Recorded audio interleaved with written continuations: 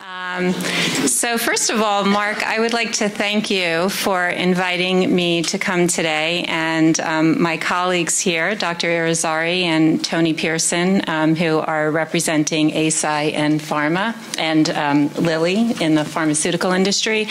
But also, Mark, really, this has been a wonderful conference, and all the speakers who are here, I'm learning so much, and all the people in the room, we're learning so much from you, and we hope during this panel that you'll be involved in this discussion. But Mark, really, thank you. He makes it look easy, but what he's managed to do here today and in general with this program is something really very unique and special.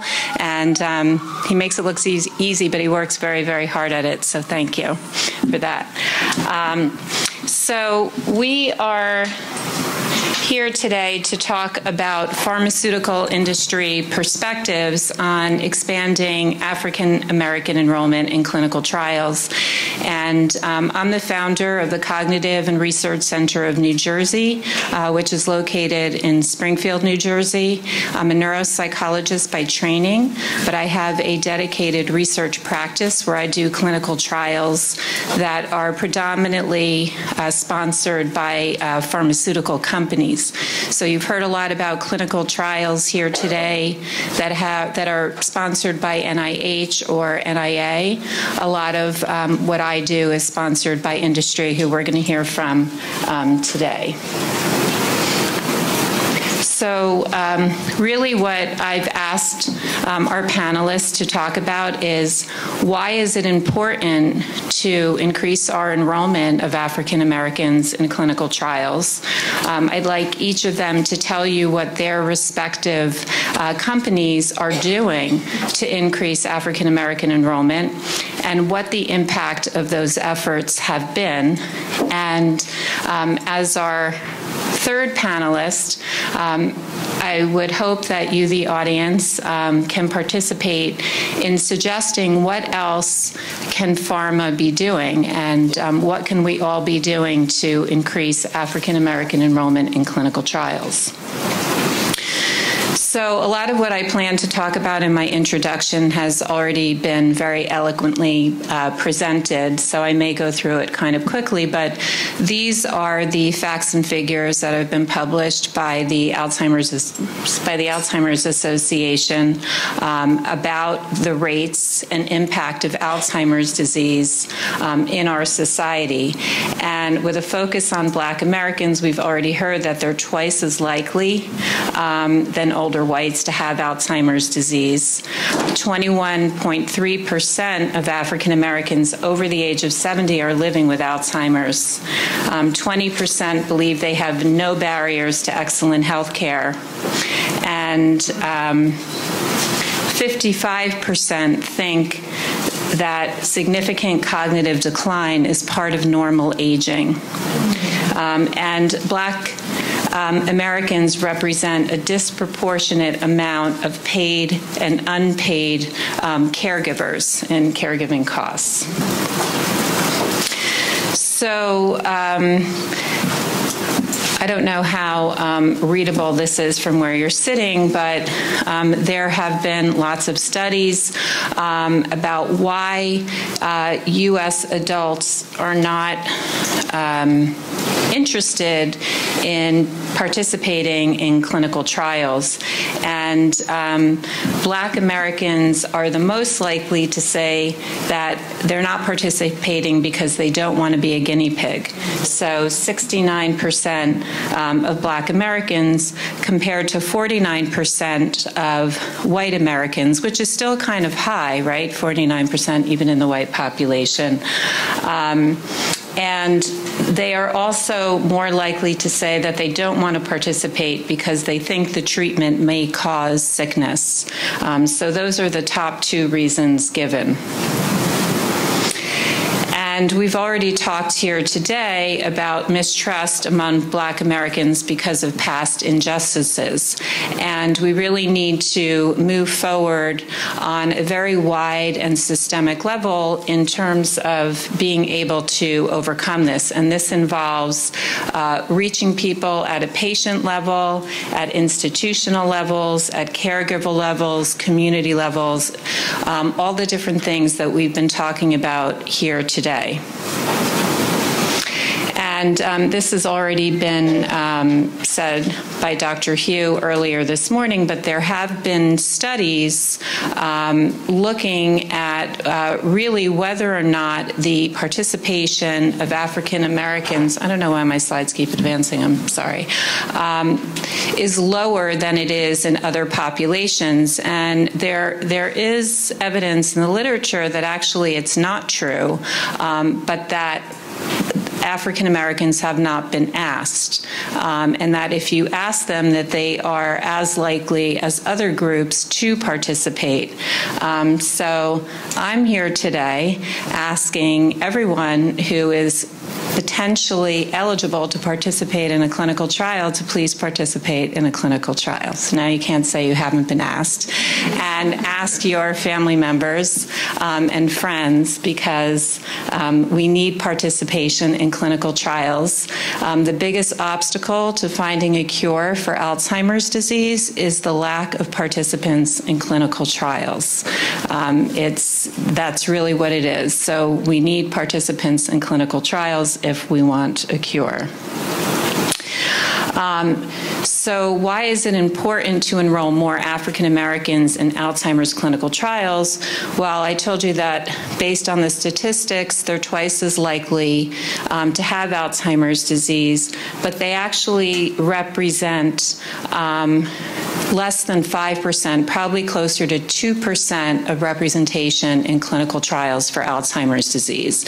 And if there's such a low representation in clinical trials, for all the different reasons that we've heard so far this morning, it's not clear if those drugs, and it's an exciting time to be in Alzheimer's research right now. We have several drugs, including by the companies represented here today, that have monoclonal antibody treatments that have very promising data, some of which have already been approved by the FDA.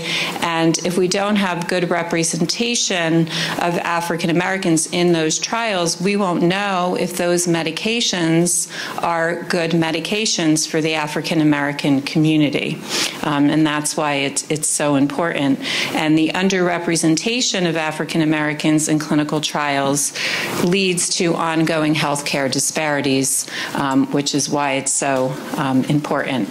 And I'm going to leave off by just showing you a snippet of a film that was produced through Bright Focus, which is a non-for-profit organization that is devoted to ocular research and Alzheimer's research.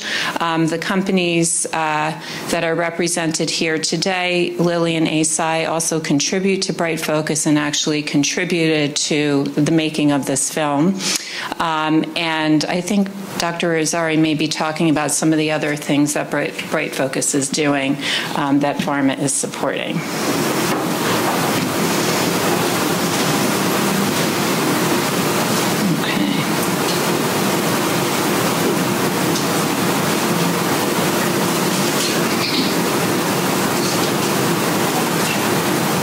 Can we hear that? 55,000 people. Like many communities across America, disparities in health care have plagued this town, where until recently, brain health and dementia awareness have not been a major focus. What is Alzheimer's?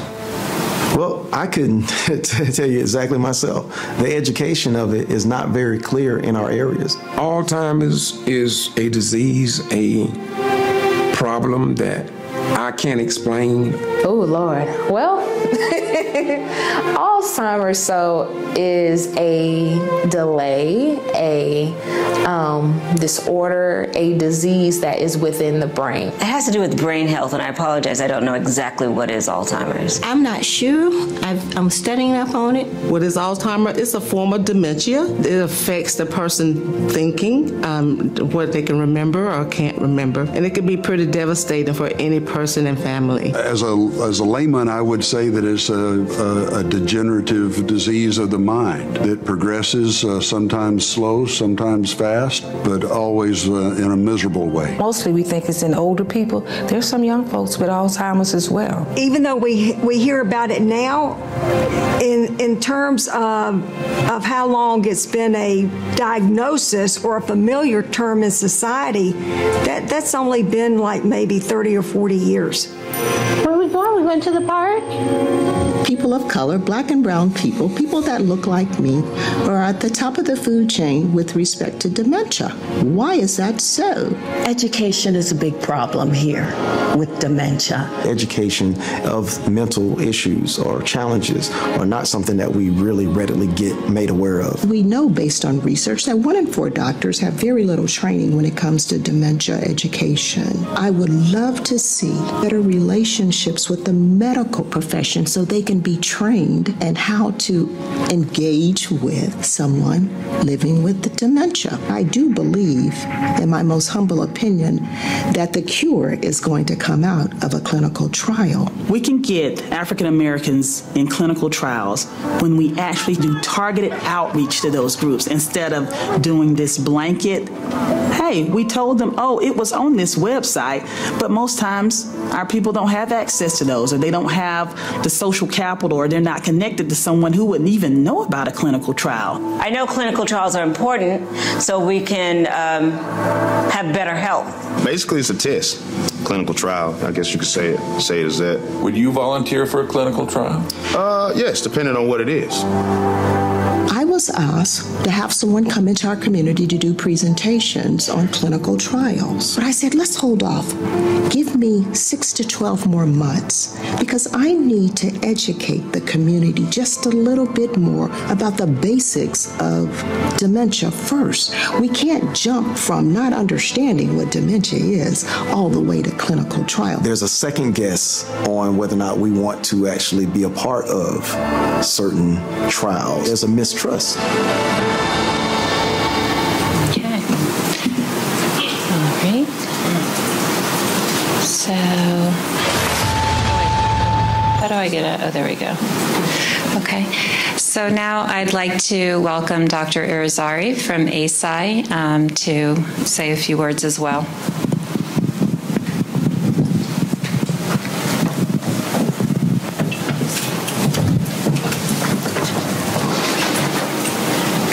Thank you so much. It's really a pleasure to be here. I'm Michael Irizarry. I'm a neurologist by background. And I'll spend a few minutes talking to you about Eisai, the company that I work for, and its commitment to Alzheimer's research. Give some background on Alzheimer's research and drug development. And then talk about the efforts that we've been undertaking to expand African American enrollment in Alzheimer's disease clinical trials. So first of all, Eisai is a pharmaceutical company that tends not to be very well known in the United States. Its corporate headquarters is in Japan. It's a Japanese company, and it developed one of the first symptomatic Alzheimer's disease treatments, donepezil or Aricept, around 20 years ago. Its mission is to give first thoughts to patients and families and increasing the benefits healthcare provides. And Eisai does this by working on some of the most difficult therapeutic areas, neuroscience and oncology or cancer. And we work through collaborations, including clinical trials with NIH-funded groups like the Alzheimer's Clinical Trials Consortium. We have R&D facilities in Japan, the US, the UK that are studying the basic science of Alzheimer's disease and trying to develop medications for specific targets, as I'll show you in a little bit. And then also looking at broader solutions to improve the diagnosis and care of Alzheimer's disease and cancer. And there's a picture of our CEO, CEO Naito from Japan. Our clinical headquarters is actually just down the road in Nutley, New Jersey, so right next to MetLife Stadium. Research in Alzheimer's disease has really been advancing dramatically over the past 20 years with an understanding of the pathophysiology, the development of biomarkers that allow us now to understand in living people whether they have the changes in the brain that are reflective of Alzheimer's disease. I think you may have heard about this earlier today, but in terms of the understanding of what's happening in the brain in Alzheimer's disease, the very first changes are deposition of these plaques, amyloid plaques in the brain, that can begin 10, 15, 20 years before the onset of symptoms. And these are composed of a protein that's called amyloid beta protein. Over time, there's the development of tangles inside of nerve cells, so these brown tangles inside of a nerve cell here, or abnormal processes that surround the amyloid plaques. And those start accumulating closer to the onset of symptoms. And then finally, there's nerve cell loss and loss of the connections between nerve cells in specific areas of the brain that cause the symptoms of Alzheimer's disease. The very earliest changes, as you've heard earlier today, occurring in areas that are important for memory in the hippocampus.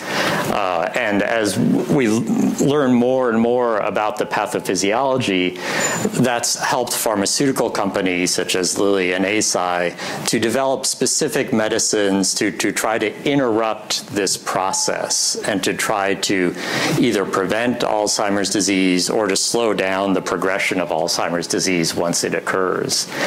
So this is a bit of a complicated slide. We like complicated slides in the pharmaceutical industry, and this is actually simplified, but it gives an example of how we try to model the processes that are happening in the brain and then design drugs to try to interrupt those processes.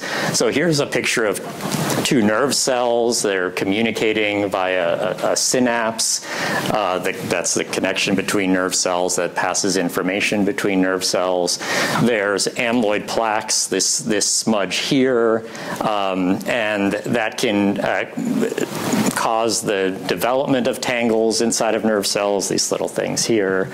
And then there are other cells like microglia that are kind of the inflammatory cells of the brain. So in terms of how the researchers have tried to interrupt this process, there are drugs that can bind to amyloid plaques and clear them from the brain. We're developing drugs that are trying to target the neurofibrillary tangles based on the idea that tangles might be spreading from nerve cell to nerve cell. And then eventually, as the connections between nerve cells degenerate or die, we have drugs that we're trying to develop to try to preserve these synapses. So the main components of Alzheimer's disease is this early amyloid accumulation, the plaques that I showed before, the tangles inside of nerve cells, and then finally the degeneration or the loss of nerve cells and connections between nerve cells. Once we have a potential drug that's been developed against these targets, the drug moves into clinical trials. And then you may have heard of the different clinical trial phases. Phase 1, phase 2, and phase 3 are kind of the most common phases. So the phase 1 studies are typically very small clinical trials in young, healthy individuals to get the first sense of the safety of the drug, the blood levels levels of the drug, whether the drug gets into the brain, things like that.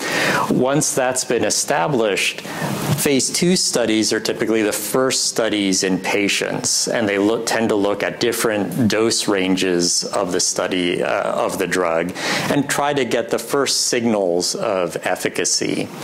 And if there's a signal of efficacy and there's a dose that looks like it's working, and we understand the patients that it might be most successful in, we then move into the large phase 3 trials. These are called pivotal trials.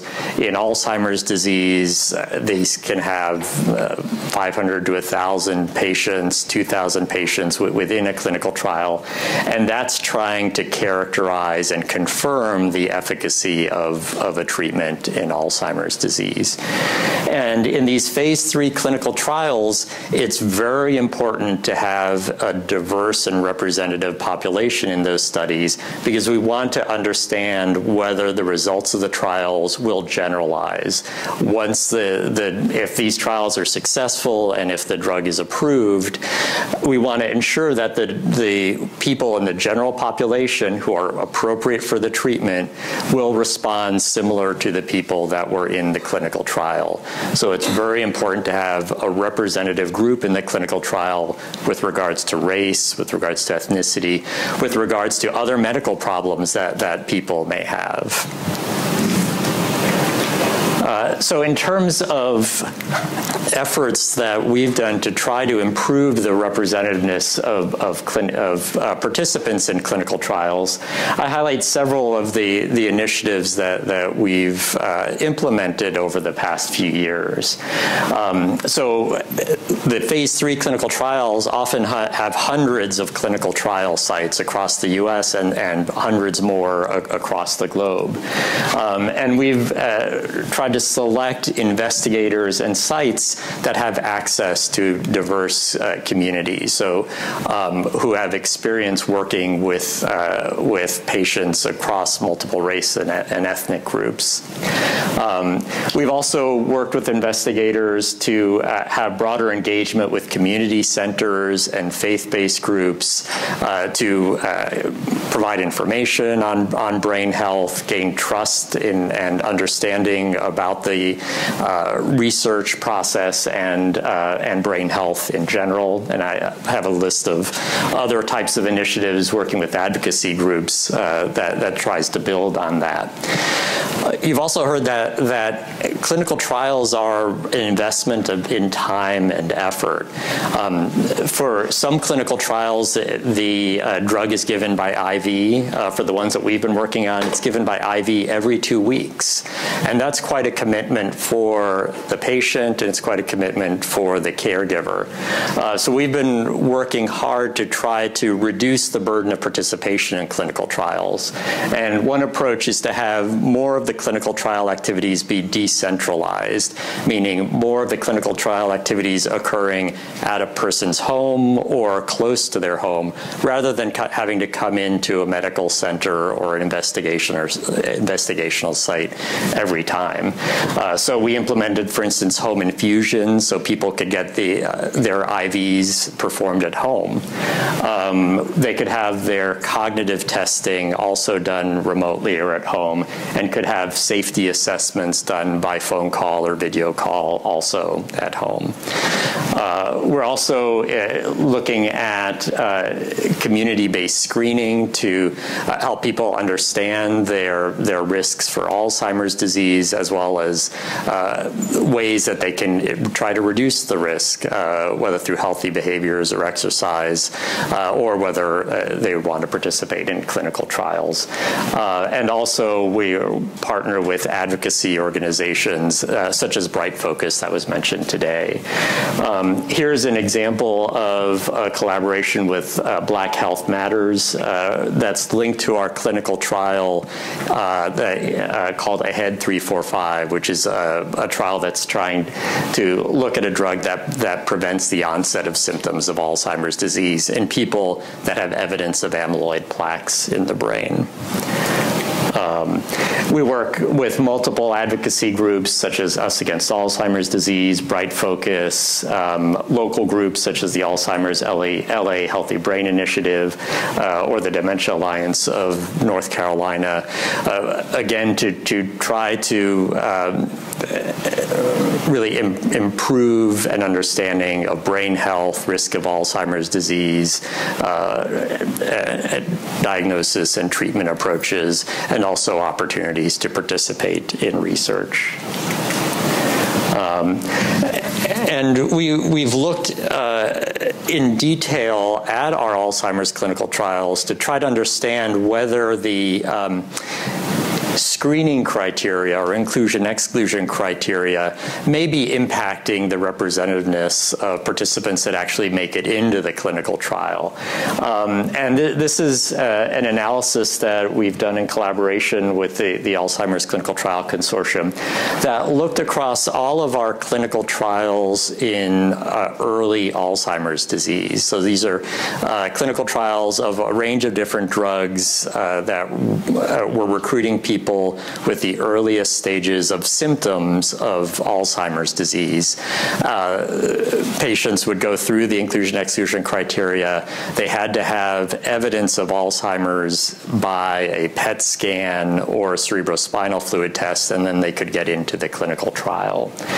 And when we looked across 4 studies over the past 6 years, and this is focused on both Hispanic and African American representation at screening, and then people who actually entered into the clinical trial. We screened approximately 10,000 patients in the United States, and we had reasonable representation of Hispanic and Black participants at the screening phase. So 2% were Hispanic and Black, 7% were non-Hispanic and Black, so 9% overall were African American, and then as high as 25% Hispanic and white. But when we look at people that actually entered the clinical trial, we found that the percentages of Hispanics and African Americans were less than what were screened. So more Hispanics and African Americans were screen failing for the clinical trials. And we tried to understand why that was the case. We looked at the reasons for screen failure, whether it was that the inclusion-exclusion criteria about health conditions, or whether it was the MRI scans that were required, or the cognitive testing. And the main reason for screen failure was actually the amyloid PET test. More people that were Hispanic or African American did not have elevated amyloid in the brain, so they did not have Alzheimer's disease. And you just briefly to say we're running late on this whole session. Oh. I think you're eating into their time. Okay, so highlighting that we need to look at this more carefully and try to understand that there are other causes of cognitive impairment and dementia that may be treatable. In conclusion, increasing diversity in clinical trials is a priority to be able to generalize the results of our clinical trials to the real-world population, promote fair access to investigational treatments, and to build trust in medical research institutions and therapies. So thank you for your time. Now we're going to hear from Tony Pearson from Eli Lilly. Good afternoon. Good afternoon.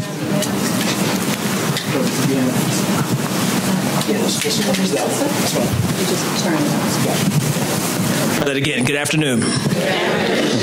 Fair. So I'll go quickly so we can, because I think the value in this is actually to hear from you and be pressed a little bit to make sure we're doing the things we need to do. My name is Tony Pearson, Senior Director of Diversity and Inclusion in Clinical Trials at Eli Lilly and Company based in Indianapolis, Indiana.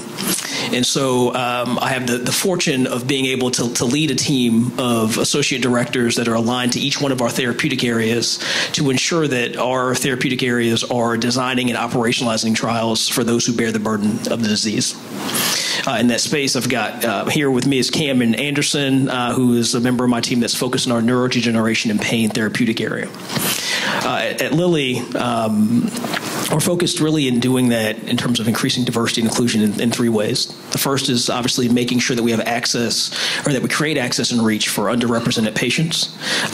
Looking at things like our inclusion-exclusion criteria, analyzing the screen fail rates to ensure that we make sure that we're going back and looking at the criteria for a design perspective, but also moving beyond what we consider to be rescue. So we design a trial, we operationalize that trial, we realize, oh, we've got diversity goals, and we try to go back and overcome sort of enrolling those folks in the trial, versus what we call diverse by design, and making sure that the studies are diverse in their design, that teams are aware of strategies and tactics to go out and meet these communities and drive them through, including community screening. So as was mentioned, we have a fleet of mobile research units and a team that's dedicated to the logistics of making sure that we can go and take trials. It's a decentralized capability, but one of our decentralized capabilities to go out and go to communities and be invited in by trusted partners, and then maintain a presence consistently. So it's not some sort of transaction. The first time you see us, even though we do have parallel tracks, we have trials that are ongoing now that we need to enroll. But quite honestly, that shouldn't be the first time you see us, right? We should be educating, we should be coaching, we should be getting feedback, listening, and then sort of informing us as to what the community needs to then be able to provide that. But we deploy these mobile research units all over the country. So Black Women's Expo in Chicago and Women's Expo in Florida, and we can take them anywhere across the country. But again, making sure that we're in places consistently so that people see us, because if you're not from Indianapolis, you may not know us. We pull up somewhere, you see the red and white, and you say, are you Chick-fil-A? Are you the coffee company? That happens in communities that don't know who we are, right? So we can't assume just because we know who we are and we have this great portfolio and all this, that people know who we are. We've got to develop those relationships and then sustain them. So that's in the first bucket. In the second bucket, we think it unique that we're trying to make sure that we surface diverse investigators, right? So yes, we want to find investigators in locations, and we do demographic mapping to make sure we increase our likelihood to enroll diverse patients, but we've also got to make sure that we're tapping into diverse investigators. The statistic I usually give is that just under 6% of physicians are African American and even fewer clinical trialists, but we still got to maximize that number for folks in our trials because of the role, the outsized role that those physicians play in their communities. At the same time, we can't solely rely on African American physicians because we know that demographically, right, they won't be able to reach all the patients that we need to reach. So they're reaching out to majority group member physicians or physicians that are different than the community that they're serving, and empowering those folks, listening to those folks. What do they need?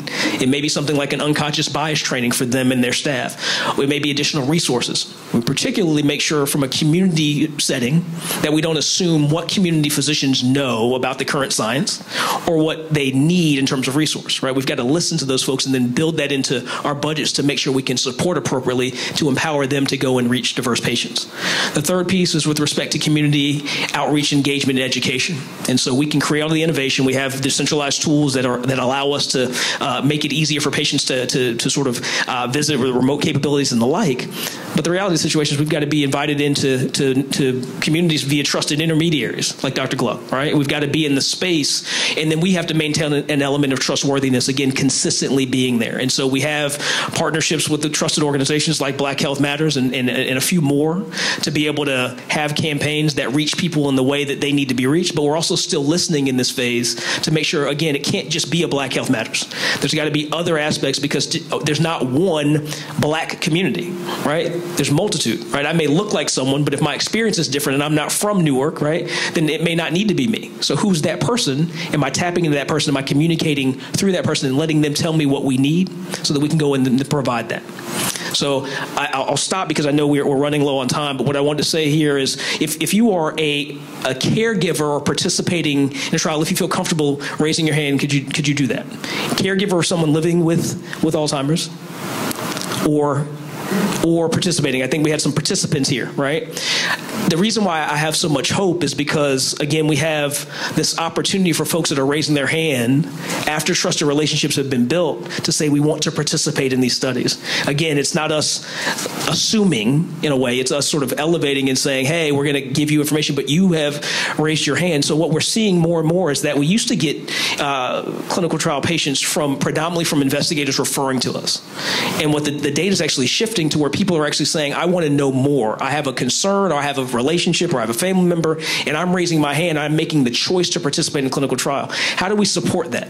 What kind of resources are needed to support that? Same thing with our caregivers, right? Interacting with family members and making sure they have what they need, and we're listening to those things to surface.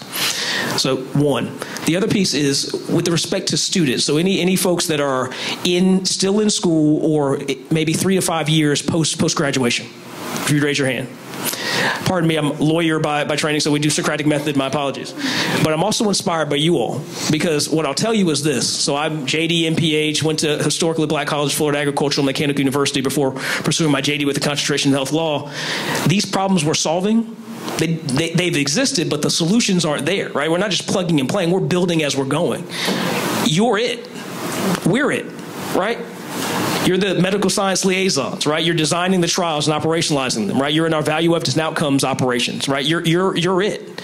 We need you so much in this space. So I'm glad that you're here in this space sort of learning and contributing, because the problems that we're solving, when I go to my senior leadership, my chief science and medical officer, and he's like, hey, Tony, what do we do?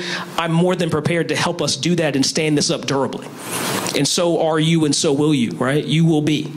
So the fact that you're in this room right now, I mean, the future is bright. Obviously, we have a whole host of things that we need to overcome. I won't curse. I'm a sailor. I won't curse. But gosh, right? We have the ability to do this thing, and we're going to get smarter because of the folks that are in this room and delivering those things. So I'll pause with that. We can get into some questions and answers. Please press us. I've asked some folks to make sure they're pressing us, because we need to be held accountable as well. So thank you.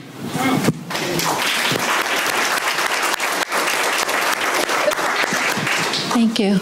Yes, so any input from all of you would be wonderful. I've heard several times a request for clinical people to participate in clinical trials. My question on that is, are you interested in people who actually are demonstrating some sign of the Alzheimer's disease? Oh, thank you. I'm Marsha Riley. I've heard several times requests for people to participate in clinical trials. Do you want people who actually are showing signs of it, or people who have none and are just interested in knowing more? Because I'm a part of the trial here because of my father who did have Alzheimer's, and so I was curious about learning as you get older. So with regard to people who are participating in clinical trials, do they have to show some signs of it, have a relation? My father's dead now, or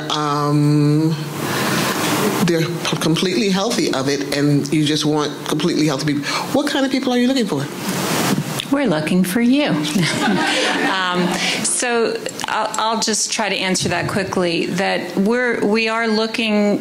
There are clinical trials for people who have more progressed symptoms of Alzheimer's disease, but there are clinical trials for people who don't have symptoms, who may have the underlying a biomarker for Alzheimer's disease. So we've talked a lot about Alzheimer's disease today in the context of clinical symptoms, people who have memory loss or loss of different functioning.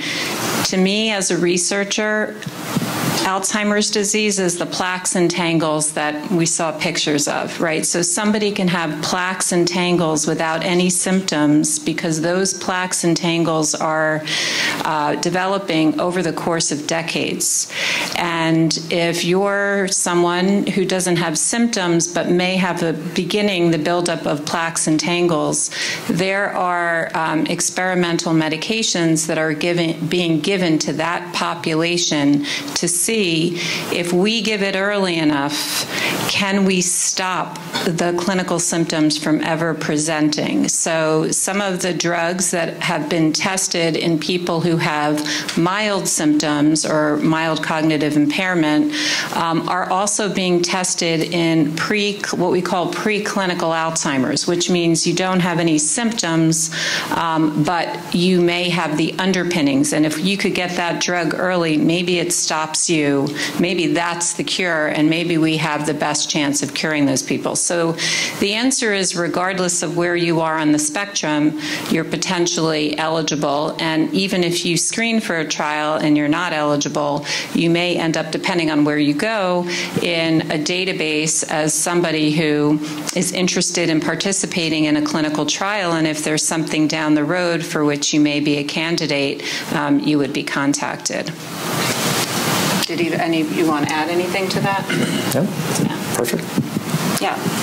I have a question. I'm assuming that our doctors know that Alzheimer's exists. Why can't we get an X-ray or MRI prior to us getting the disease itself, or loss of memory completely? All right, I'll let someone, I'm going to pass it over, but you know the joke about assuming, right? Well, I know that, yes. Okay, but do you want to answer that? You and me, I know that. Okay, do you want to answer? I think you're right that Alzheimer's tends to be diagnosed late. Primary care physicians don't really screen for cognitive impairment. People may minimize any symptoms that they're feeling, and the tests to confirm Alzheimer's disease that are currently approved, tend not to be paid for, not to be used. Those amyloid PET scans or cerebrospinal fluid spinal tap tests. That may change over time as treatments become available and cognitive testing or screening becomes implemented earlier, and there's the development of blood tests that are looking promising that may be able to detect the changes without having to do a PET scan or a spinal tap. So, quick question: What are your plans to understand? I'm over here to you. So, what are your plans to understand, for example, lecanemab and how safe and effective it is for the populations that weren't represented in the clinical trial? Aducanumab is Biogen's drug, but do either of you want to comment about Leqembi or donanemab? So within the phase 3 clinical trial in the U.S., we had underrepresentation of the African American population, about 4.5% in the U.S., reasonable representation of the Hispanic population, about 25%. And with that data, the safety and efficacy appear similar, but we continue to study that in ongoing clinical trials, as well as post-marketing type studies, especially studies that are registries, such as there's a ALZNet registry that's making an effort to recruit a more diverse population for people that are prescribed these treatments in the real world, as well as potential electronic health records or claims-based studies that can also capture a broader population of people that are prescribed these medications. Yeah, so I won't speak about donanemab specifically, but what I will say is, and it was talked about earlier with respect to the census and sort of directionally, and sort of that is a directional sort of indication of success, which is not necessarily fair, right? I think prevalence and incidence is our target, and so making sure that we're again evolving, and it's the role that our team has, right, is to make sure that we're going back to study teams saying you're not hitting the mark, and so giving them tactics to go and reach it. But again, I think it's making sure that we're designing and then operationalizing those trials in that way. It becomes essential in the moment, right? It's a way to make sure that we're driving health equity, but through safety and efficacy. And so I'm seeing essentially an element of it will end up being a market competition component, right? Are you able to demonstrate safety and efficacy in those communities that are affected by the disease, and either you have it or you don't have it. And so that's at least the stance that we're taking, is we care to make sure that we are appropriately representing people in those trials, and when we're missing it, we understand that the amount of effort that's going back into making sure that we get that right. But again, it can't be solely tied to just census data. That's not appropriate. My question is, Going into the African American community, what is your initial approach in going into the community to recruit African Americans? And then how do you measure what drug is best for them? Instead of them looking in a magazine and seeing where you're offering a certain amount of money for them to engage in a clinical trial, I think that there should be a better approach than to see something where we're going to offer you $500 to be in this trial. But I think there should be a better approach, and I'm wondering what type of approach do you use initially to recruit African Americans? I just want to introduce who that was. That's Glenda Wright. And Glenda is one of our sort of 3 community engagement leaders who oversees all of our relationships with public and subsidized housing and does all of the recruitment, sort of low-income housing. So let's have both answer, but I have a question for you. Yes, Do you have a suggestion? What should the approach be? Can I say something first? Can we hear from you all first? And then allow her to respond? Sure. Okay, not a problem. I'm just interested in what she has to say. Absolutely. I think that'll give us more insight. Okay. Absolutely. Thank you for the question. So at Lilly, what we're doing is a couple of different things. So right now we're in the learning mode. And so we have a partnership with an organization called the Network for Excellence in Health Innovation out of Boston. We've essentially in the state of Indiana surfaced 30 community organizations to be able to provide us with insight to identify barriers to clinical trial access that each one can partner on, that if we were to overcome it would allow access. So those groups include church leaders, they include federally qualified health centers, it includes academicians, academic research institutions, as well as YMCA, Indiana Youth Group, sort of those in those spaces to better understand what their communities need to be able to go to them. It's less really about us. I think if we show up, again, we can show up, but it's like, why are you here? Why haven't you been here before? How long are you going to be here? Is it just for this particular trial, for this transaction? And so what we're also doing inside of that are things like this, community listening sessions to say, what do you need? It's oftentimes, if we're talking about a clinical trial, that's like way past where we need to be. It's sort of, how are you taking care of yourself? What's your lifestyle? How do we come together to support you in that piece? Again, through whoever that trusted intermediary is. And then we can get to the options associated with clinical trials, but we've got to kind of connect to the person first through all of their lived experiences from a social determinants or drivers of health perspective. The other piece that we're doing is, again, making sure to identify certain organizations in particular states that we know are trusted and being invited into those places. It would be great if someone decides to screen for a clinical trial, but candidly, it's just education and familiarity first.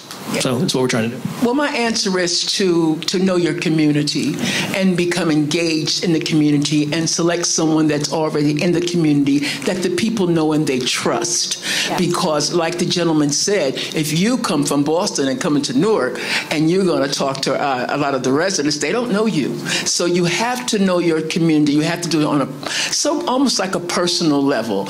Because when I go into a workshop and I present myself like I know you, you know me, I am you. And so this is my approach, and you have to be stood on a personal level, and that's the basis of our recruitment. Yeah, I think we've had the most success exactly with that approach, in particular investigators that are engaged and trusted in their community. That's right.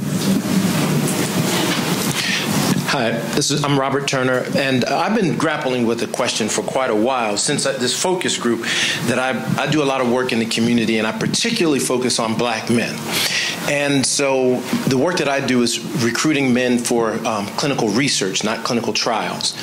And there was two striking things about these men that's what they said to me, and I really would love to hear from you because I have not had a satisfactory answer that I've been able to come up with on this so far, and maybe you might be able to help me, or maybe collectively can. But essentially, when I ask these men, I asked, why don't you go to the doctor? And he said, they all said, well, every time I go to the doctor, I get bad news. So why would I go someplace where I know I'm going to get bad news, and then I'm going to go to the hospital, and it's going to cost me a whole bunch of stuff, and it's just, cascading downhill. And so then we asked them, we said, okay, well, if you were in our group, we wanted to know who would be the most trusted source to gain information from. Would you want to know from a researcher like me? Would you want to know from a clinician? Would you want to know from, Holly Berry? Would you want to know from somebody, like that? And what they said was really important. They said, we don't want to hear from a doctor. Because when the doctor prescribes something to us, we know that the doctor's going to make money off of it. Right? And so when I think about you coming to talk to these men, they're not going to listen to you. They're not going to let me say you need to get into a clinical trial, because ultimately they're going to say they're in the business of making money off of me. So there's no reason for me to get involved with them, because ultimately, even if they give me $500, they're out there to make bank. And so I'm wondering, how do you approach that? How do you think about that? How do you communicate with men in this instance to help us really see that there's a bigger picture? Because for them, the big picture ultimately is how you're going to make money. Classic lawyer response, it depends. But what I'd say, and I appreciate the question, is what we've heard in our listening sessions that resonates pretty decently well is this concept of generational impact. So the one thing that we know really well is that we have a baton, we're running our portion of the race, we're going to help make the next generation healthier. It's many times, in my perspective as a black male, it's easier for me to focus on my kids and my community than it is even to focus on myself sometimes. But tapping into the component of being able to say, you're going to make it better for someone that's coming behind you, and let's explain sort of what that process is, has resonated. We continue to get that piece. So even with the trust pieces, I think we've heard about Tuskegee and Henrietta Lacks. It's the lack of sort of information about what a clinical trial is, and then how the important role that at least black men get to play in helping their generation or helping their community move forward. It resonates. We heard. I know that. Robert, we're running a bit late, so I'm going to cut you off here. I really do need to cut you off here. And thank you guys so much for your presentation. Thank you so much.